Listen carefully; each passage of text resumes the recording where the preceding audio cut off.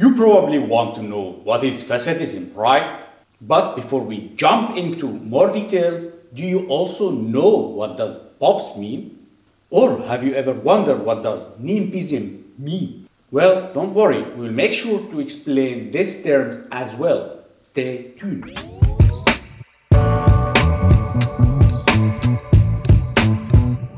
After building hundreds of projects in Brussels, I knew a secret recipe. Never demolish the front facade and your project will go very smooth. This recipe is called facadism. The most simple definition of facadism is the following: the principle of preserving the existing front facade of one building and constructing a modern building behind it. Even though this principle of building seems logical and noble, it resembles a simple solution for restoring an existing structure in most feasible way, caring only for affordability and neglecting the soul of the building and the dynamics of the users. Additionally, this process often occurs as a reasonable answer to buildings that were poorly maintained throughout the time. However, lately this phenomenon is a trend that is going out of control and encourages investors to buy and demolish huge properties under the mantle of savers of the urban environment. In a very warm day last summer, I was walking down in Brussels and I found a very nice, cozy, green open space. And I said to myself, I will lay down here a little bit to cool down under this nice tree. After 5 minutes, a security guy approached me and said, "Sir, you can sit here." I said, "What the fuck? Isn't it an open public space?" He said, "No, this is POP. It's a privately owned public space." POPs, P-O-P-S. We have a whole show on POPs, which stands for Privately Owned Private Spaces. POPs are open spaces that on the first glance look public, but they are actually under corporate jurisdiction. In other words, at these places you should follow the rules of the owner. The root problem is that these urban spaces are being ignored for such a long time that they have lost the capability of generating any value.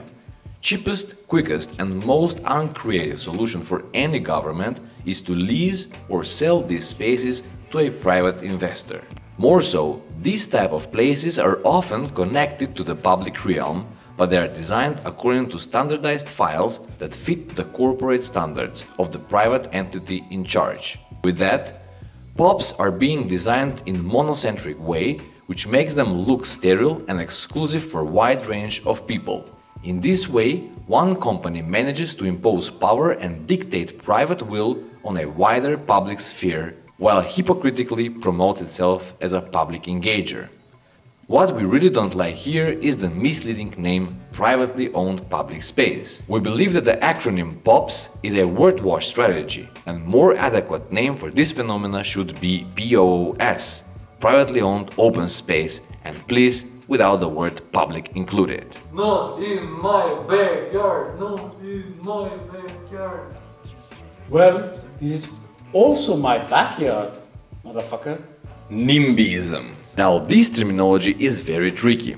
On one hand, it can be used to label and stigmatize a group of activists who care for their environment as hippies and non-progressive tree huggers. But on the other hand, this word can be used for privileged conservatives who don't want to allow a common good to be built in their proximity. Karens. That's why, in our personal opinion, we don't like this phrase, because it polarizes the public and it's ignoring the nuances and piling up together little islands of truth. And while speaking for polarization, it's a great time to conclude this episode with the following point, and of course the sketch on the right side. These acronyms and phrases are really helpful in order to formulate a complex and spontaneous urban phenomenon. But at the same time, many people are using them without even deeply understanding their meaning. Using these terminologies in a nonchalant way often leads to polarization of the public opinion and does not allow us to see the nuances between. Because please remember, everything in the world is relative and there is no absolute truth in complex systems. This heavily applies in an urban phenomenon as well. Thanks again for watching Stripping Architecture, and don't forget, as always, to share, subscribe and like and comment for sure. Have a nice day and see you next episode.